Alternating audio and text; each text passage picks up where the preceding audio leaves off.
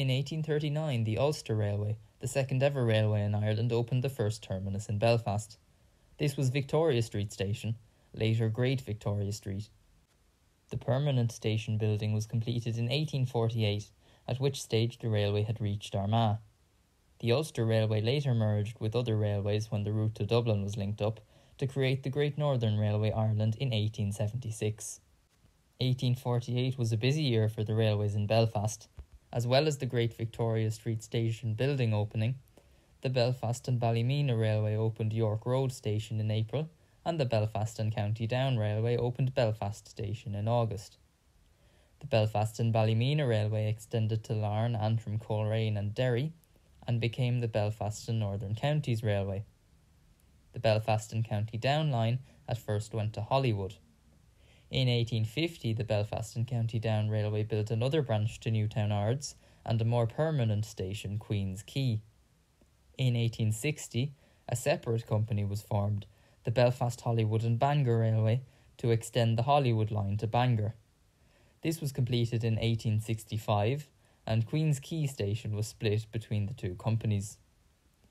In 1876, the Belfast Central Railway opened to connect the Ulster and Belfast and County Down railways.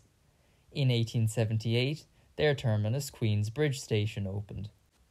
The Belfast Central Railway also linked the Belfast and Northern Counties Railway to the others, using a tunnel under the end of Queen's Bridge to link to the lines in the docks. However, this was only suitable for goods trains.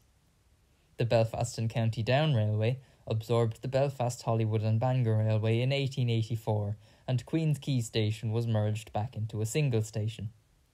The Belfast Central Railway later faced competition from trams and was taken over by the Great Northern Railway Ireland in 1885 and used only for goods.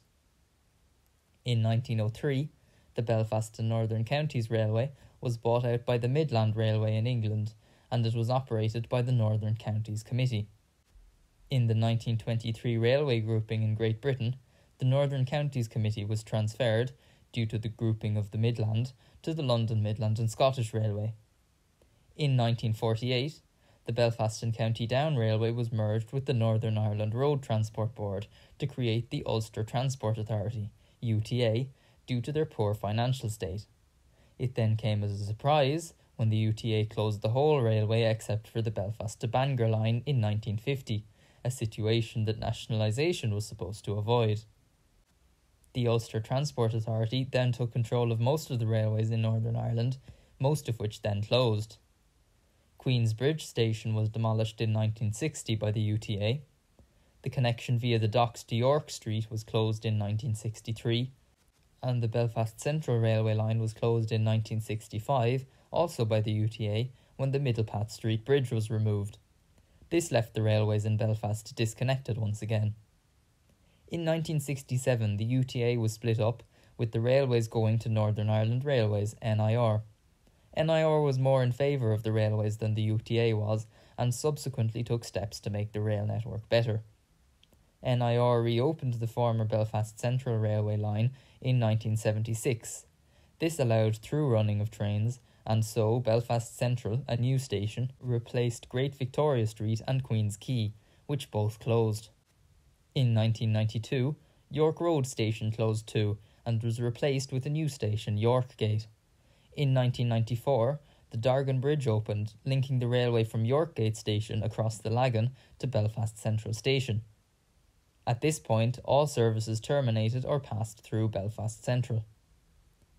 Great Victoria Street opened again in 1995, further back the line from the original station which had been demolished, as well as a new curve of track to allow trains from the north to terminate there. In 2018, Belfast Central Station was renamed Lanyon Place. In 2019, construction started on Belfast Grand Central Station, a combined bus and railway station. It is due to open in 2024 or 2025 and will replace Great Victoria Street, which will close. Grand Central will then be the only terminus for the city.